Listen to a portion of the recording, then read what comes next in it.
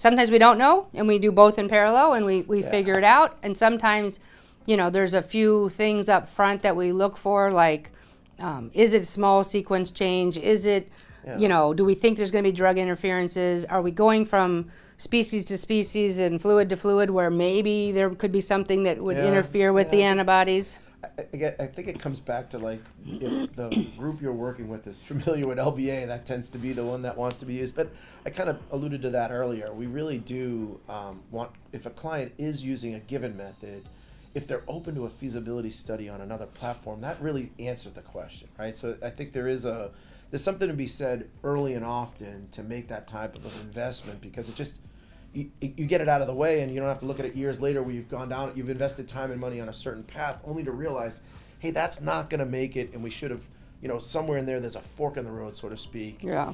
And we try to nurture those that come to us with a given platform, and we are getting asked more and more which to use. Yeah. And it really is a hard thing to answer without doing some sort of feasibility.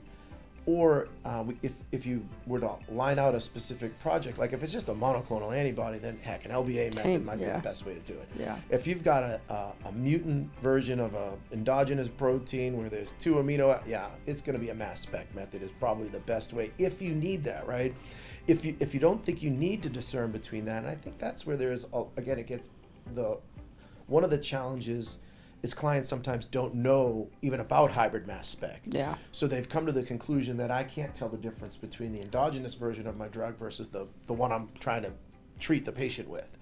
And so they just assume you can't do that until they come and talk to groups such as ourselves that were like, hey, we could look at that for you. Or, even worse, they have a limited experience with hybrid that didn't go so well. Yeah. Because, like I said, not everybody does it well, right? So all too often. And then they're like, "Oh, hybrid's awful because it just didn't work." I'm like, "Well, you know, maybe you didn't do the right thing." This like, isn't new, you know, right? what do you need to do? We've been doing this for 20 years. We've been Yeah. offering this service for almost 6 years, and we hear that a lot.